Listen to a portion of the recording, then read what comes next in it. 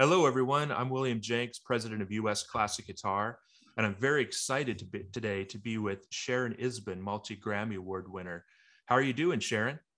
I'm doing great. It's wonderful to join you here. Thank you. So I'm very excited. She's going to be presenting several concerts and master classes. And the first concert will be in Portland on May 6th at 7 p.m. at the Trinity Episcopal Cathedral, which, by the way, is a new venue for us because we just, needed to find a better venue, and the sound is excellent in there. And she's also having a master class the day before. And then in LA, she'll be giving a recital on May 8th, which is Mother's Day, at the gorgeous, historic First Congregational Church of Los Angeles. So I'm really looking forward to that. And that performance will be also streamed on live for a pay-per-view audience. So Sharon, I'm really glad to see you on tour again. And where are some of the places you've been recently? And is your tour pretty much back to full schedule now? Well, I started playing again in April of 2021. The first concert then, since the pandemic, was with the Maryland Symphony Orchestra. I moved on to summer festivals like Caramore and the Aspen Music Festival, which I'll return to again this summer. It's every July and August. And I've been playing all over the place with solo concerts, also with Strings for Peace, the group from India that I recorded with. We've been in, I was just in Seattle, Washington, and Phoenix, Arizona, several cities in Texas, Alabama, Florida, all over the place, Georgia. So it's been wonderful to return to audiences live and to have a chance to feel that just tremendous energy that you get with people listening and responding. Excellent, excellent. So good to see that. So I noticed you're going to be performing two major works on your program that were pieces written for you, one by Leo Brouwer. Can you tell us about that piece first? Well, the program actually brings together Spanish elements with others that have gone on to introduce new styles. So in the case of Leo Brouwer, you'll hear the Afro-Cuban elements that he brings together. This is a work that he wrote for me and that has become one of his signature compositions. It's inspired by love songs collected in Africa by a 19th century German ethnologist, and they tell a story of a warrior and his tribe. And it's a work in three different movements called El Decameron Negro with three ballads. Great. I've heard many other performers do that, so it's going to be really good to hear the original person it was intended for. So that's going to be excellent. It's kind of become a major work in the guitar world. So let's also talk a little bit about the, is it Tandun? Is that how I say it?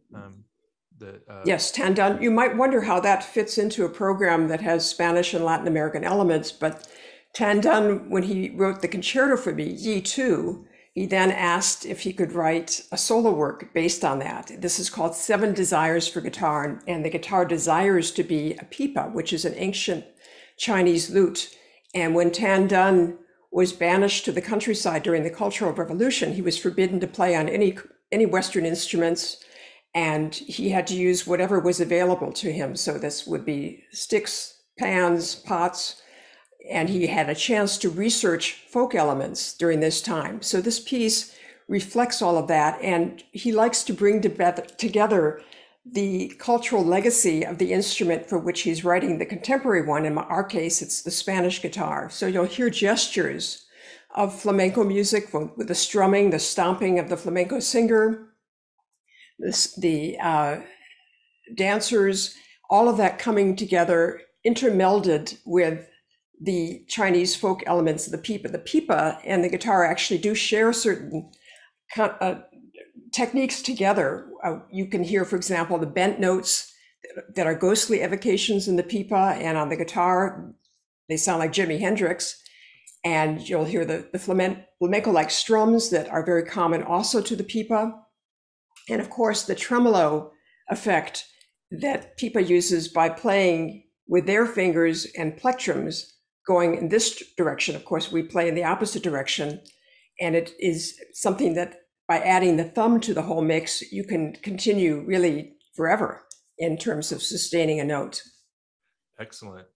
So I noticed that you've been teaching at the Aspen Music Festival and Juilliard Music School for quite some time. How long have you been teaching at those institutions now?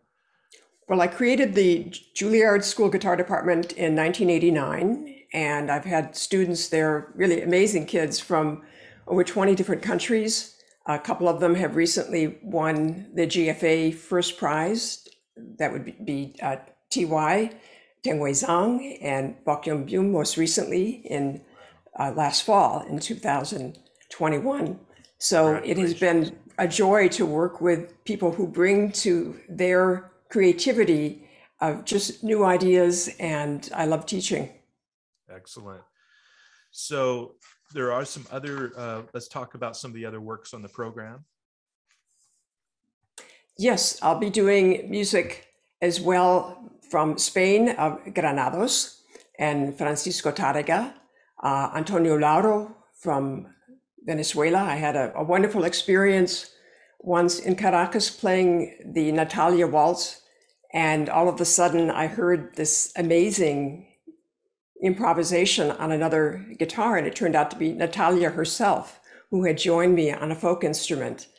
And I was so inspired by that I thought someday I'll have the opportunity, I hope, for playing this kind of duet with another kind of arrangement. And I actually asked a former student of mine, Colin Davin, with whom I'd been playing concerts, to arrange a second guitar part inspired by that folk idiom. And he did. We included it on the new album called Affinity, which also has the Tan Dun and the Leo Brouwer works. So going to South America, what trip would be complete without Barrios Mangore? So there is a set of Barrios as well. Oh yes, Colin's great. We just had him perform in the series a year or two ago. Oh, terrific. So it was excellent. And I also noticed that you have 35 albums out. So it's just a huge discography of albums. It's just impressive.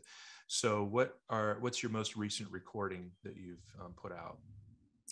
Well, two came out in 2020, right in the middle of the pandemic. They had already been finished beforehand. And one is the album I mentioned, Affinity, that has the Brouwer Tan Dun. It also has a beautiful work by Richard Danielpour. All of these are works composed for me. The Danielpour includes the Met Opera star Isabel Leonard in a work that was written for the two of us that we premiered in 2015. And it's inspired by the poetry of Rumi, Danielpour being of Persian descent.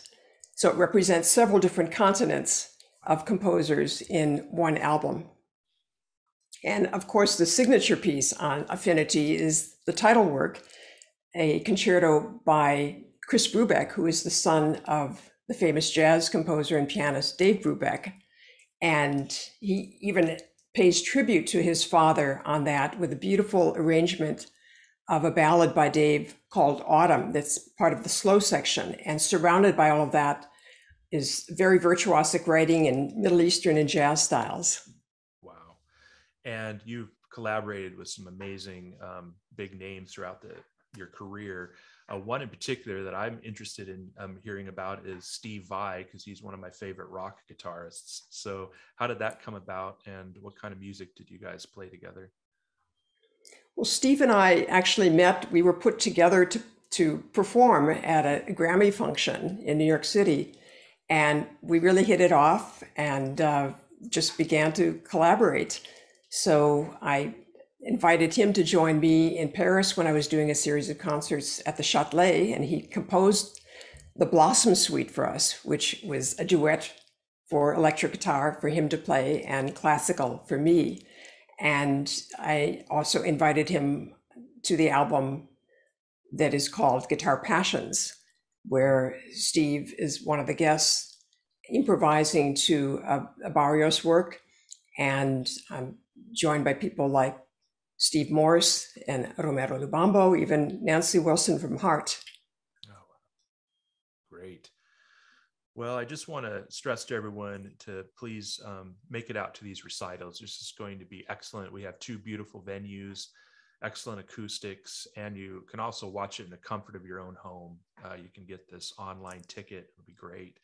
I'm really looking forward to the master classes, and just thank you for being here today, Sharon. And I'm really looking forward to your concerts. It's my pleasure. And thank you, William, for all that you're doing for the guitar and bringing people from all corners of the planet to come and play on your series. I think it's really inspiring and exciting. You're welcome. Great. Well, have a great day, everyone. We'll see you later. Thank you. Thanks.